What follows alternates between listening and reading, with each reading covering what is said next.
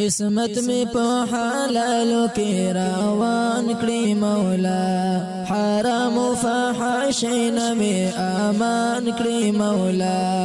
الله یا الله، الله یا الله، الله یا الله، الله یا الله.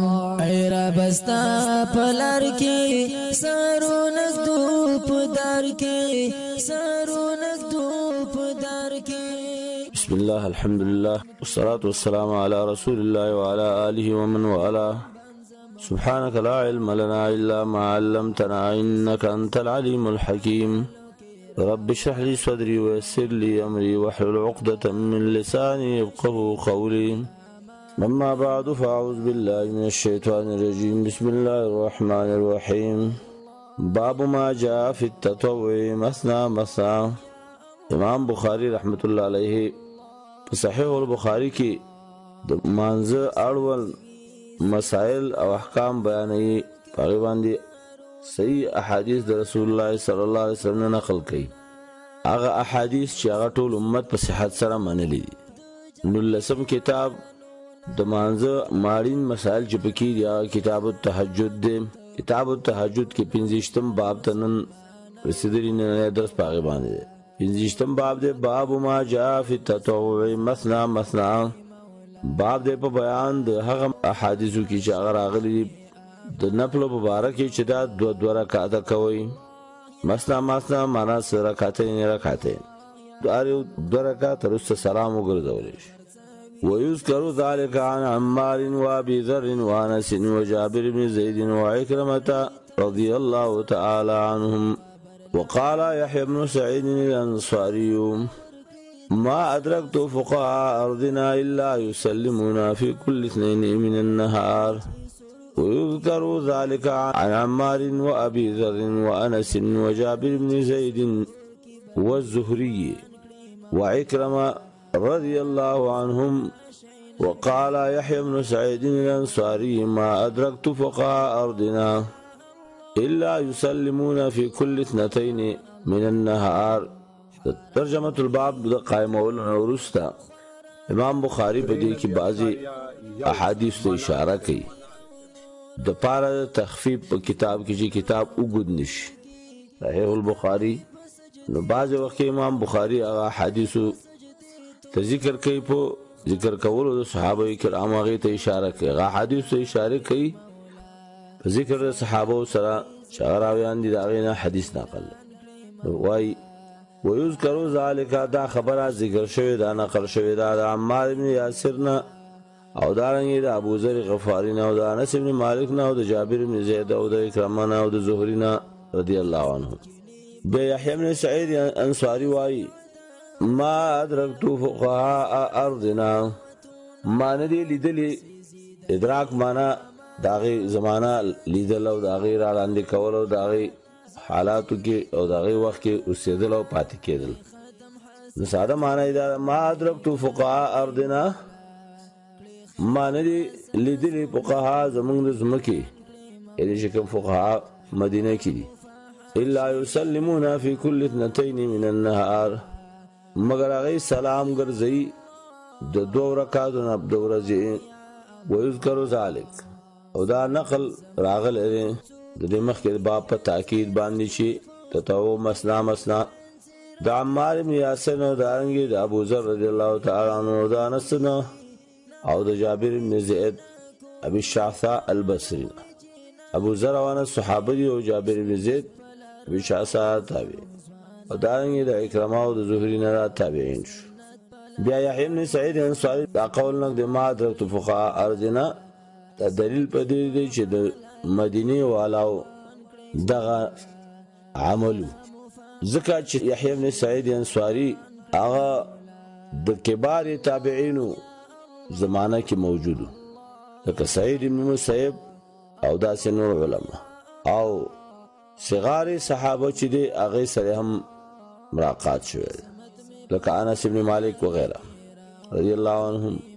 هغه میټول نه لاندې کړي نه ولیدلې مگر د حالت الا یسلمون مگر هغه به سلام ګرځو فی کل اثنتین یعنی اثنتین په تیر تانیس نه سره رکعتین 2 رکعات من النهار د ورځ. حافظ ابن حجر وی ولم اقف عليه موصولا كالذي قبله. د دې مخکې غوندې په دې روایت په وصل باندې ماته علم نشي چې دا موصول له کنه. بیا په دې باب کې حدیث راوړي 1222 حدیث. وبه قال حدثنا قتيبة قال حدثنا عبد الرحمن بن أبي الموالي عن محمد بن المنكدر عن جابر بن عبد الله رضي الله عنهما قال كان رسول الله صلى الله عليه وسلم يعلمنا الاستخارة في الأمور كما يعلمنا السورة من القرآن. كان رسول الله صلى الله عليه وسلم يعلمنا الاستخارة في الأمور كما يعلمنا السورة من القرآن. يقول إذا أهم أحدكم بالأمر فليركع ركعتين من غير الفريضة ثم ليقل اللهم إني أستخيرك بعلمك وأستقدرك بقدرتك وأسألك من فضلك العظيم فإنك تقدر ولا أقدر وتعلم ولا أعلم وأنت علام الغيوب. اللهم إن كنت تعلم أن هذا الأمر خير لي في ديني ومعاشي وعاقبة أمري أو قال عاجل أمري وآجلي فاقدره لي ويسره لي ثم بارك لي فيه. وإن كنت تعلم أن هذا الأمر شر لي في ديني ومعاشي وعاقبة أمري أو قال في عاجل أمري وآجلي فاصرفه عني واصرفني عنه واقدر لي الخير حيث كان ثم ارضني به. قال ويسمي حاجته. په دې باب کې امام بخاری رحمت الله علیه حدیث د استخارې مشهور ذکر کړي. روایت د قتیبه ابن سعید په سند سره شروع کړي. امام بخاری استاد په دې حدیث کې قتیبه ابن سعید البغلانی دی. هغه روایت د عبدالرحمن ابن ابي الموالي نه کوي. عبدالرحمن ابن ابي الموالي د پلار نوم زید عبدالرحمن ابن زید مشهور په ابي الموالي کنیه سره. روایت د محمد ابن المنكدر نه کوي. محمد ابن المنكدر ابن عبد الله هذا جابر بن عبد الله الانصاري رضی الله تعالی عنہ روایت کی وی رسول الله صلی الله علیه وسلم جابر سے بوئی رسول الله صلی الله علیه وسلم يعلمنا الاستخاره چې مونږ ته استخاره دعا خودلا. استخاره دعا به دا سرات خودلا فی الامور په ټولو کارونو کې. استخاره څه معنی؟ يعلمنا الاستخاره. استخاره معنی طلب الخير، طلب الخيره، خیره بوزن العنبه، خیره یعنی داغی منز به را خوده، داغی دعا او داغی طریقه را خوده را. چون په یو کار کې متردد یو، داغی په خوابت باندې نه پوهیږو نو دا دعا به فی الامور په امورو کې ټولو کارونو کې کاغه به واړه وو که غټ به بس مونږ به ته ویل دا دعا وی لږ به وو که ډېر به وو. دسې راته خودو کما یعلمون السورة من القرآن لکه څنګه چې مونږ ته د قرآن کریم یو سورت زده کوو د وجې د دې د اهتمام نه. یعنې د قرآن کریم د سورت په زده کولو کې چې به هغه څومره اهتمام کوو مونږ به یې کېنولو او هغه به یې راته ویل چې دا زده کړو. داسې راته د دې استخارې دعا راته ښودلې ده، هغې راته ښودلې ده او هغې راته زده کړې ده. یقولو فرمایل به اذا هم احدکم بالامر کله چې قصد وکړي او قصد د تاسو نه د یو کار د کولو قصد کوي په هغې باندې نه پوهېږي چې دې کې ماته څه خیر دی که نه دی، نو کوم کارونه چې هغه ظاهرا خیر دی لکه عبادات یا نیکۍ کارونه، نو بعض علما وایي بیا هغې کې ضرورت نشته. لکه بعض عبادات دي په خپل وخت مخصوص کې کېږي لکه حج یا نور عبادات شو، نو بعض علما وایي هغې کې دې نه کوي. نه، راجح قول لاره دا په هر څیز کې په کار اصلي دی کې دا پته نه لګېږي. کله کله د عبادت د هغه د وخت خاطر نه هم سړی په دې کې استخاره کوي چې په دې کال کې ماته حج خیر پکې شته که نشته زه دعا وکړم، عمرې ته ځم دعا وکړم د استخارې. دارنګې د ښځې کولو په وخت کې، دارنګې د بل یو کار په وخت کې جایز کار دی خو تا ته د هغې پته نه لګېږي. یو خو دا 15 وخته لمونځ کوو نو دې ته د استخارې ضرورت نشته، یز دورې غزا استخاره وکم چې مونږ کې زما خیر شته که نشته. نه، استخاره په دې معنا ده چې دغه کار تقدیم او تاخیر ته کولی شي، وسعت دی تا ته پای کې، یا هیڅ د دغې کار په انجام باندې نه پوهېږي چې دا څنګه دی ښه دی که بد دی. لکه مثلا ښځې کول کار ښه کار دی، په دې باندې ته نه پوهېږي چې د ښځې کولو کې زما خیر شته که نشته. دغه کورنۍ سره زما تعلق او زما د خپلوۍ د راتللو الله زه تا نه خیر غواړم. یا کاروبار شروع کې یا سفر کې دعا وکړه که دا دعا خو به مونږ ته داسې راښودله لکه د قرآن کریم تعلیم چې به راکوو. نو دا خبره به کوله کله چې ستاسو د یو کار د کولو اراده یي، یو کس دا غواړي چې یو کار وکړي، نو فلیرکع، نو دې ولیکي رکعتین، دوه رکعته مونځ یې وکړي، غیر د فرض مانځه نه 2 رکعته مونځ باید وکړي، من غیر الفریضه ورسره دی، غیر د هغه فرض مونځ نه چې د باندې لازم دی. فلیرکع رکعتین، 2 رکعته دې وکړي، من غیر الفریضه، غیر دا فرض مانځنه چې په د باندې لازم دی. نو شرط دا شو چې د دې دعا دپاره او د دې استخارې دپاره په تا باندې مستقل 2 رکعته مونځ د استخارې په نامه باندې لازمي شو. نیت به پای کې د صلات استخارې کې، بیا په دې کې رکعتین 2 رکعته راغلی دی. نو سوال دا دی چې 4 رکعته که سړی وکړي څنګه دی په یو سلام سره. نو حدیث په دې باب کې د ابي ایوب انصاري رضی الله عنه نقل دی، صحیح ابن حبان کې ذکر دی. ای کې بیداری چې ثم صل ما كتب الله لك، اراده دې د دې مانځه دا نمونځ وکړه چې تا ته الله مقرر کړی دی. دغه لفظ کې بیا عموم دی او دلیل دی په زیادت د مانځه د 2 رکعاتو نه. نو حدیث کې شاهد د باب دپاره دا قول شو چې فلیرکع رکعتین 2 رکعته. د هغې د 2 نه زیاتو جواز شو په دغه حدیث باندې د ابن حبان چې صحیح حدیث دی. خو راجح قول په حدیث کې دا دی چې غوره 2 رکعته دي، بس 2 رکعته وکړه. نور که ډېر دې وکړه د هغې نه وروسته هم کېدلی شي، خو غیر د فرضو نه، من غیر الفریضه، یعنې د فرضو نه علاوه به مونځ کې د دې لپاره مستقل. نو مونځ چې کې د هغې لپاره اودس پکار دی، د هغې لپاره ځان د غټ او وړې به اودسې نه پاکول پکار دی. نو معنا دا شو چې دا دعا په اوداسه باندې ویل پکار دی. ثم ليقل بیا دې ووایي اللهم انی استخیرک، یا الله زه د تا نه د خیر غوښتنه کومه. دا استخاره داسې ده لکه ته چې د خپل رب سره مشوره کې د دې کار چې دا کار وکړم که نه. استخیرک معنا څه؟ اطلب منک بیان ما هو خیر لی، الله د هغه څه د تا نه وضاحت غواړم چې هغې کې زما خیري. ولې واسطه الله ته د 2-3 صفتونو کوي. بعلمک، ستا علم تا ته واسطه کومه، د تا نه طلب په دې باندې کومه چې ستا په هر څه باندې علم شته دی او زما خو علم نشته که. واستقدرک بقدرتک، او دارنګې د تا نه غوښتنه کومه د دې وجې نه چې ته په هر څه باندې قدرت لري. استقدرک معنا زه تا نه طلب کوم چې دا شی دغه څه چې زه غواړم دا زما په قدرت کې وګرځي. ولې ځکه ته په هغې باندې قادر یې. بقدرتک کې به با او بعلمک کې به با دواړه د تعلیل لپاره شي او د استعانت دپاره به شي او د استعطاف، یعنې بانک اعلم واقدر. الله ته په دې ښه پوهېږي د دې په مستقبل او د دې په نتیجه او د دې په ثمره، او دارنګې الله ته په دې باندې قدرت لري د دې په کولو او د دې په میسرولو باندې ته قدرت لري. واسألک من فضلک العظیم، او د تا نه غواړم یا الله ستا لویه مهرباني چې ته ډېر لوی مهربانه ذات یې. ځکه هره مهرباني چې دا په مونږ باندې هغه ستا فضل دی، بس بل چا په هغې کې هېڅ حق نشته دی، هر څه ستا د خوا نه. فانک تقدر او تقدر دواړه نقل دی. ته قدرت لري، ته د هر شي اندازه کولی شي، او زه د هر شي اندازه نه لرم او قدرت هم نه لرم. انک تقدر ولا اقدر، دا به شي معنا ته اندازه د هر یو سیکې په باندې قادر یې. تقدر او تقدر.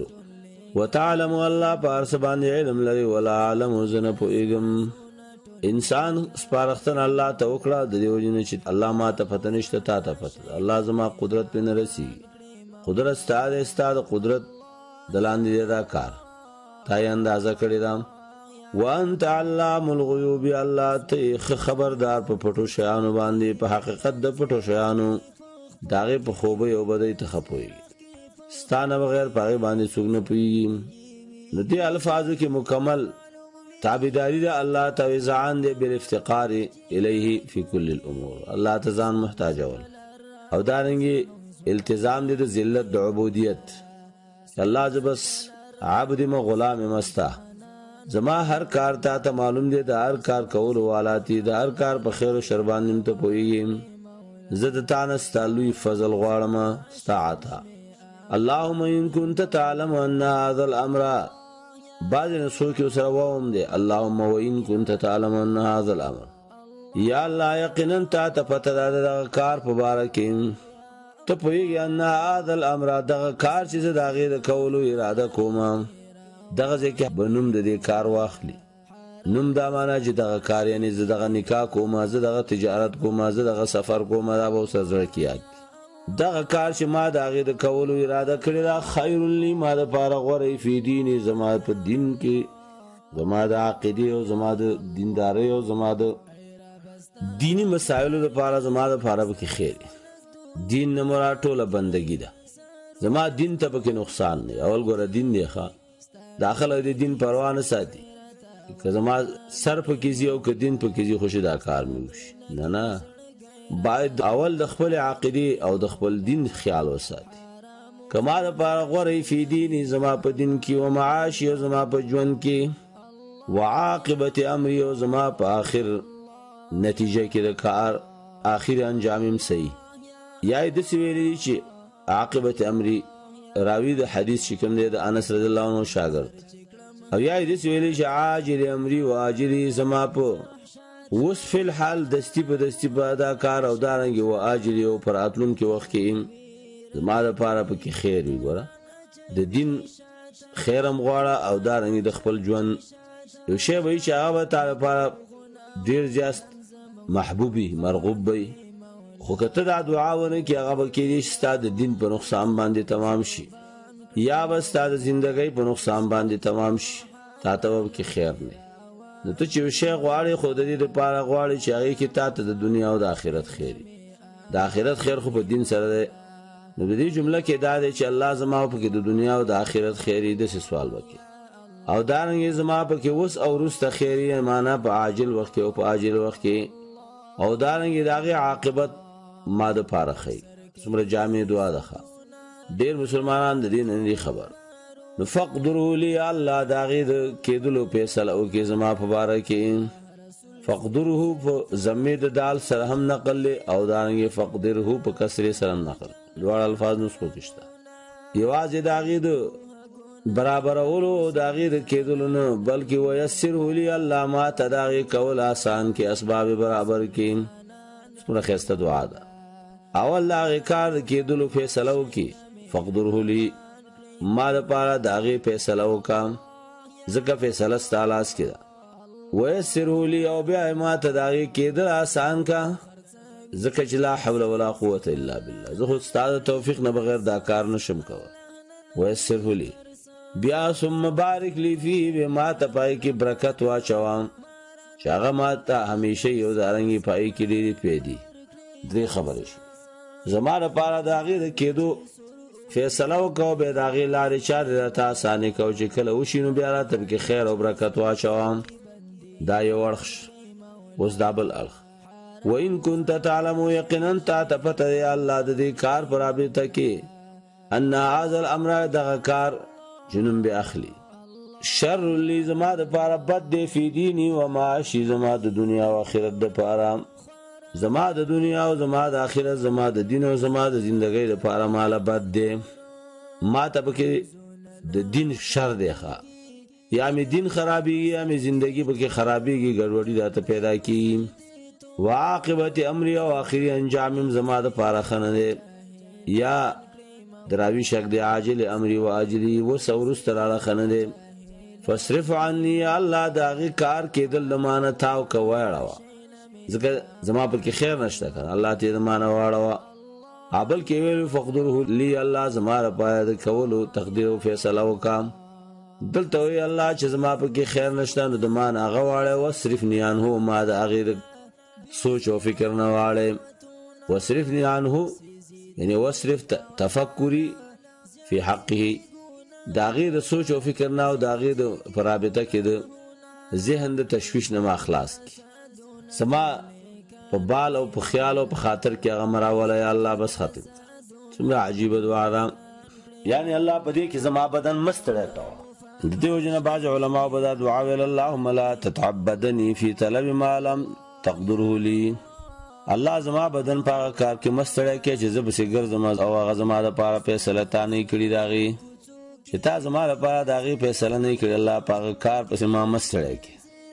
نیوازي دعا نه د بلکې دې کې د دعا او د ډیرو مسایلو ذکر دي فصرف عني واصرفني عنه بل دې کې فقط په فصرف عني باندې اکتفا ونکړي چې الله دا کار زمانه بچ کی زګه کله کله دا کار ته نه وځي استاد الله سوځي خو زړه کې دا غي سوچي نو ذکر وسوي له واصرفني عنه الله سوچ او فکر نه معنی لري کې او وقدر لي الخير حيث كان ثم ارضني به فیصله د خیر او کې الله زماده پاره پارځي کی چی ثم ارضني به په ما راضي کې او ما په خوشاله کې هغه ولي ثم ارضني به کله کله د لپاره فیصله او شی دا کار چې دای غواړي د خیر خود د خوشحالي پکې نه ښه نه الله مالا به په خوشاله کې ډیر جامعه دعا ده او حدیث کې راځي هیڅوک به مراد او به مقصد بنه پاتې کیږي چې دا دعا وي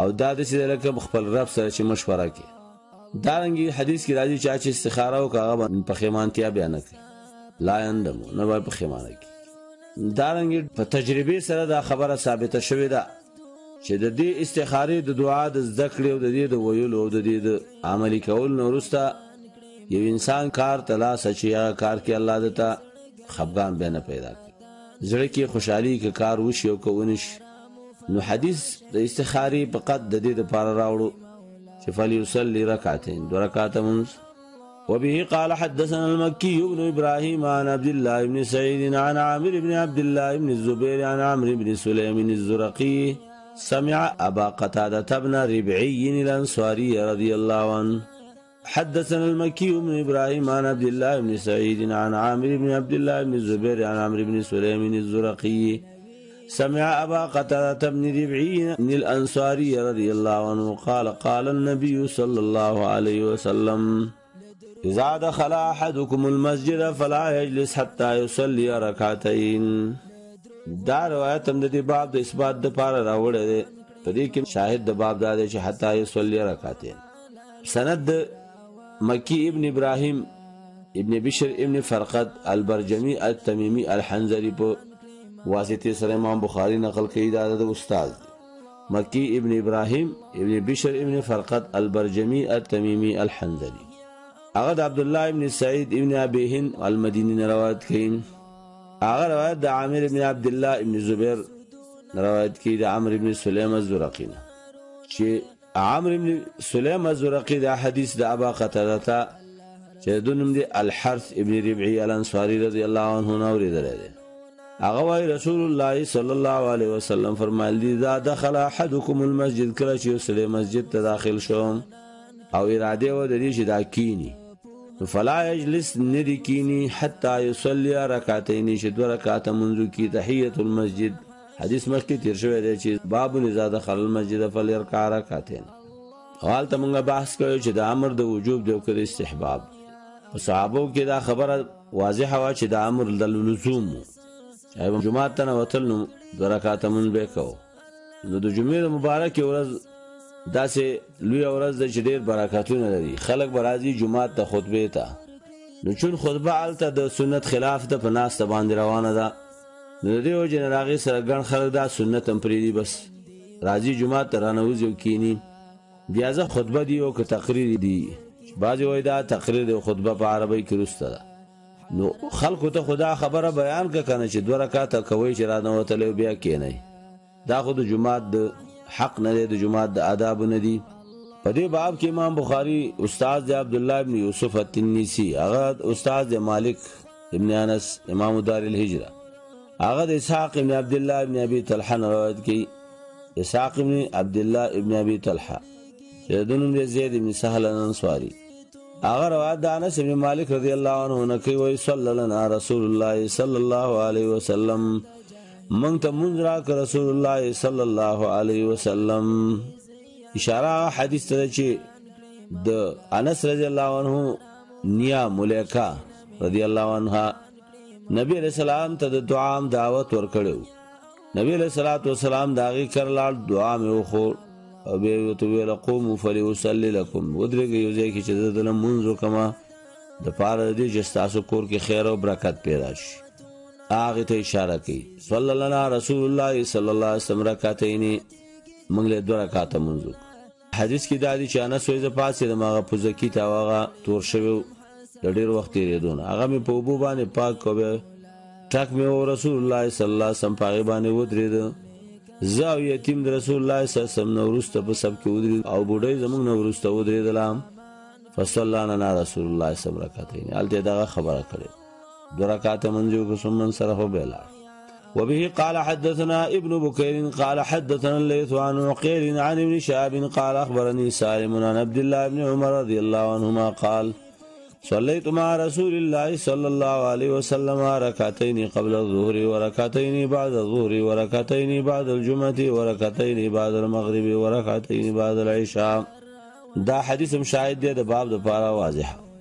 امام بخاری د خپل سند متصل سره د خپل استاد محمد ابن بکیر نے روایت کی، هغه د لیث ابن سعد هغه روایت کی، هغه د عقیل نے روایت کی، هغه د ابن شهاب زهری نه هغه چې سالم دا خبر راکړی د عبد الله بن عمر رضی الله عنهما چې ما منځ کو د رسول الله صلی الله علیه وسلم سره مونږ کړو د نبی صلی الله علیه وسلم سره.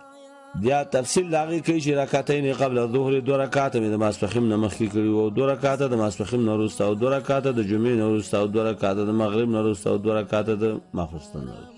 نو دا حدیث هم په دې دلیل شو چې ماسپخیم نه مخکې د 4 رکعات سنت هم ذکر شته او د 2 رکعات هم شته. دارنګه 2 رکعات د ماسپخیم نه ثابت دي. بیا 2 رکعات د جمعې مانځ نه وروسته بعض احادیثو کې 4 دي، بعضو کې 2 دي. تطبیق دا دی چې جمعات کې کینو 4 رکعات او کور ته جزینو 2 رکعات او یا 2 رکعات جمعات کې هم جایز دي. او دارنګه 2 رکعات د ماخام نه وروسته او 2 رکعات د ماخستن نه وروسته دا سنن راتبه دي. چې دې نه بل حدیث کې تعبیر شوی دی په دې باندې چې 12 رکعات رواتب سنت په شپه او ورځ کې وکړو. نبی عليه الصلاه والسلام وی ادخله الله الجنه، الله به جنت ته داخل کړي. نو دا اهتمام شو په نفلی منځونو کې، په بعضی خاص منځونو چې هغه سنت مؤکده دي. ډیر خلک دا نه کوي. اوس نن سبا کسلان او سستی په خلکو کې دونه زیاته شوې ده چې زموږ دا خو سنت دي څه پکې نه د الله بنده دا مؤکد سنت دي او دا سلفی توب نه دی او نه علی دي ستوب دی چې ته وایې چې زال دي چې موضوع سلفی ما بس سنت بنا کوم. دا ډېر غلط فکر دی خلکو کې پیدا شوی، بلکې د نور نه ته زیات په دې باندې تاکید کوا، د نور خلکو نه زیات په دې باندې اهتمام کوا. ځکه ستا دعوه اوچته تو چا چې دعوه اوچته چې راز پیغمبر صلی الله علیه وسلم په سنت عمل کوم او هغه څه زما نو هغه د سنت سره مینه کوي. نو ډېر خلک به د جمعې په ورځ باندې ګوري چې سلام وچرخیږي زی جمعات نه وځي، بعضې به پکې وي چې کور کې به سنت کوي خو اکثر هغه پریدي نه کوي. نه داسې نه ده پکار. ګوره د نبی صلی الله علیه وسلم دغه سنت دی مؤکده دا به کې، خو بعضې خلک یې د فرض غوندې ګڼي. خدام نه د پکار افراط او تفرید، یعنی فرض مون کوي او فرض یې ګڼي، نو دغه شانې دا سنن هم فرض ګڼي. نو دې وجې نه چې بیا بچو ته زده کوي وایي یاره د ماسپښین مونځ 10 رکعاته دی، د مازدیګر 4 رکعاته دی، د ماښام 15 رکعاته دی، د ماخوستن 9 رکعاته دی، د سحر 4. فکر کوم دی کې فرق پکار دی. علما وایي داسې مه وایه ورته، هغه ته وایه د ماسپښین 4 رکعاته دی، د مازدیګر 4 رکعاته دی، د ماښام 3 رکعاته دی او دارنګې د ماخوستن 4 او د سحر 2، ځکه دا فرض بیل کا. بیا ورته وایه دې سره دغه سنت دي څه مخکې دی او څه وروسته دی، په دې باندې پوهوه. ځکه دا چې دی ورته وښودی چې د ماسپښین 10 رکعات دي چې بیا مریم 10 رکعاته نه پرېږدي، وایي دا 10 رکعاته فرض په سفر کې ماړمي او په حضر کې ماړمي بیا ادا کوي. بیا دې باندې نه پوهېږي سفر کې نبي علیه الصلوة والسلام پرېښي دي ډیر خلک سفر کې پدې نه پوهیږي سفر کې سنت نشته دارنګي کله پاتې شي د عذر په وجه باندې نو قضا نه لري قضا یې نشته په دې باندې ځان پوهاوه چې نه به پریدي او نه به فرض غني دغه درجه د فرضونه کما وبه قال حدثنا آدم قال أخبرنا شعبة قال أخبرنا عمرو بن دينار رحمة الله على جميع المحدثين قال سمعت جابر بن عبد الله رضي الله عنهما قال قال رسول الله صلى الله عليه وسلم وهو يخطب إذا جاء أحدكم والإمام يخطب أو قد خرج فليصلي ركعتين. امام بخاری د آدم ابن ابي یاس رحمت الله علیه په سند سره دا حدیث شروع کوي. هغه استاد دی هغه د شعبه ابن حجاج نه روایت کوي. هغه ما ته خبر د حدیث عمرو ابن دینار را کړی دی او ما د جابر ابن عبد الله نه اوریدلی دی رضی الله عنهما چې رسول الله صلی الله علیه وسلم فرمایل او یخطبو په داسې حال کې چې هغه د جمعې ورځې خطبه ورکوله څه کسان رانه وته جمعات ته کېناستل. نبی اسلام تو ویلا اذا جاء احدكم کله چې یو کس تاسو نه راشي والامام یخطب په داسې حال کې چې امام په خطبه ولاړ او قد خرج یا د خطبه د پار راوزی لا منبر تر رسیدل نو فليصلي رکعتين 2 رکعات منځ دی تاکید په دې باندې شو. نو امامانو حضرات ته پکار دي چې عوام مسلمانان په دې باندې پوي کی چې د جمعې په ورځ باندې ک تقریر روان یو کار سي تاسو به 2 رکعات منځ تحیت المسجد کوي دا بنه پرې دی. دارنګه جمعې ورځ نه علاوه رانه وتلی جمعات کې وختونو کې نه مترسو چې 2 رکعات وو د جمعات ادب شو. فرض نه دی خو حکم په استحباب کې تاکید والا حکم دی ځکه امر په شوی دی فليصلي رکعتين.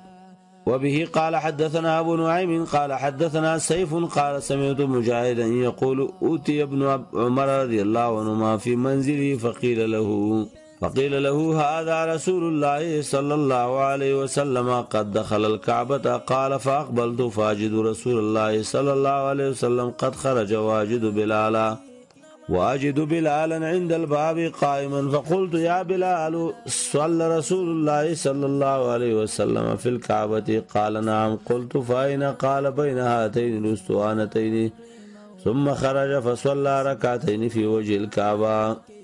شاهد د باب د پاره په حدیث کې دا لفظ دی چې فصلى ركعتين 2 رکعات منځ. قال ابو عبد الله قال ابو هريره رضي الله عنه اوصاني النبي صلى الله عليه وسلم بركعتي الضحى وقال عتبان غدا علي رسول الله صلى الله عليه وسلم وابو بكر رضي الله عنه بعدما امتد النهار وصففنا وراءه فركع ركعتين.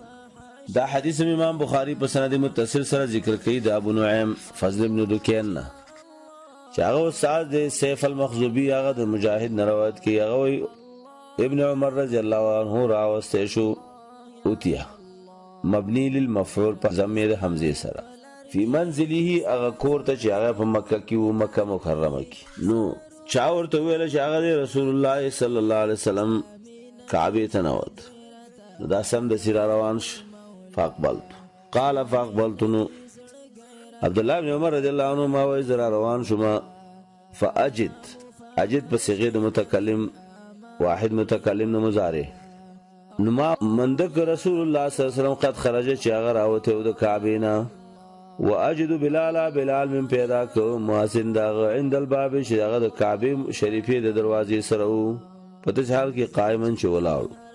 فقلت ما ویل یا بلال صلى دا صلى په حذف د حمزه د استفهام سره یعنی اصلى ایا منذ کو رسول الله صلی الله علیه وسلم فی الكعبه په داخل کعبه شریفه کې قال نعم بلال سویلو منذ پکې وک نو قلت ما اوتل فاين شئت منذ ول بین هاتین الاسطوانتين ما بین دغه دواړو ستنو کې کعبه شریفه د کوټې په منځ کې هغه وخت کې درې ستنې چې وسمشتره په ما احترام د استنې پریخي دي چې مخکې وي ځکه اوس وستنو ته ضرورت نشته بره چته خسیلنتر دی ودلاندې درې ستنې ورکړي.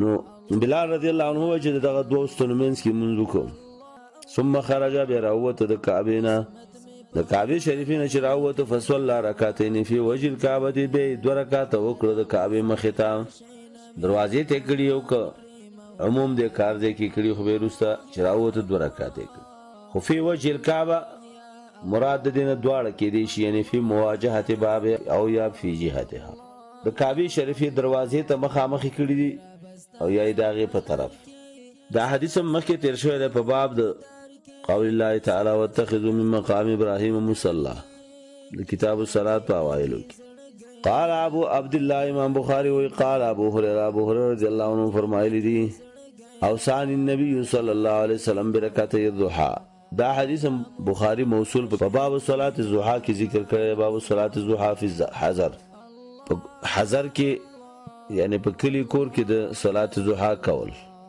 دا حدیث ابو هريره سے اوصان النبي صلى الله عليه وسلم برکعتي الضحى وقال عتبان بن مالك دا حدیث موصول مخکې ذکر شوی دی په باب المساجد في البيوت وقال عتبان وغدا علي رسول الله صلى الله عليه وسلم ابو بکر سحر وخت رسول الله صلى الله عليه وسلم ابو بکر صدیق رضی الله عنه راغل یا غدا په معنا باندې د ماسپخیم مخکې چې کوم وخت ماسپخین مخکې رااله زما کر رسول الله صلی الله علیه وسلم بعد ما امتد النهار ورس د دینه چې دا ورځ لگا غزیدلې وا معنا سي غرمې ټیم او بیا زمون کرمون زوګه صففنا وراءه فركع ركعتين من دا غنه ورس د په سب کې ودریدلو په حدیث کې د نفل منځ په جمع سره کول بدون د مانزه د تراویح نظام ثابت دي لکه مخکې حدیث د انس کې تیر شو دی حدیث کې دراو چې نبی علیہ الصلوۃ والسلام نفل منځ